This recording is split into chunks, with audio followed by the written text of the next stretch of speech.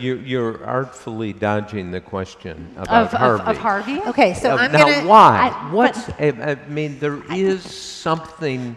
I'll tell you what we know. Okay. Which is that this story is an X-ray into power and how power works. Okay. And that's the so unified... it's about power? Well, abuse of power. That's what the evidence says. It's also about sex, isn't it? But it's not about sex in the romantic sense. Okay. So what I would say that part of the way that it's about power is that it's about work.